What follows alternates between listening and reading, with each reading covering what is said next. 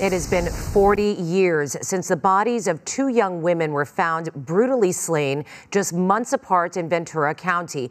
Over the years, their cases went cold, but the determination to catch their killer never wavered. And tonight, investigators say a killer who has been hiding in plain sight for decades is behind bars facing 2 counts of murder. KTLA's Rachel Menitoff is live with more on the young women and how investigators in Ventura County and across the country are using genetic genealogy to help crack cold cases. Rachel.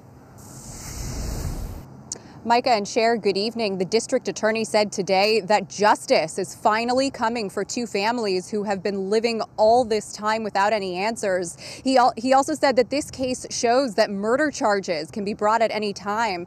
And it's largely thanks, like you said, to this new DNA technology. The Ventura County Sheriff, together with the district attorney and the Oxnard police chief, made a major announcement.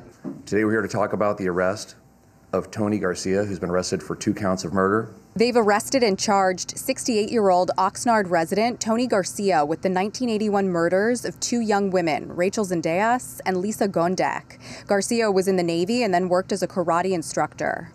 The fact is, this suspect has been hiding in plain sight for over 40 years.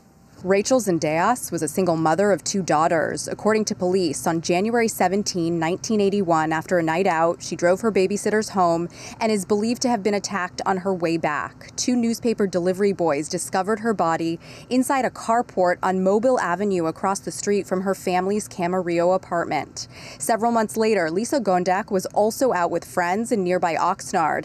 At the end of the night, she was dropped off at her Gonzales Road apartment. Soon after, her neighbors reported seeing a fire coming from her building. Inside, firefighters found Lisa's remains in the bathtub.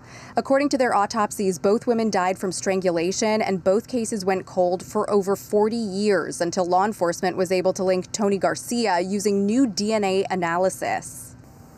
The long arm of the law has brought justice to the Gondek and Zendejas families. Garcia is charged with 2 counts of first-degree murder. He appeared virtually in court Thursday and is currently in jail without bond. His attorney spoke briefly after the arraignment. The allegations that are made here are horrific, and we do understand that. So our sympathies to the family, to the parents and siblings, and to the community. Garcia will be back inside a courtroom in 2 weeks, and the sheriff says this is an ongoing investigation. They still want to talk to possible witnesses, victims, and anyone who knows anything else about Tony Garcia. That's the very latest from Ventura County. I'm Rachel Menitoff. Sharon, Micah, back to you. Rachel, thank you.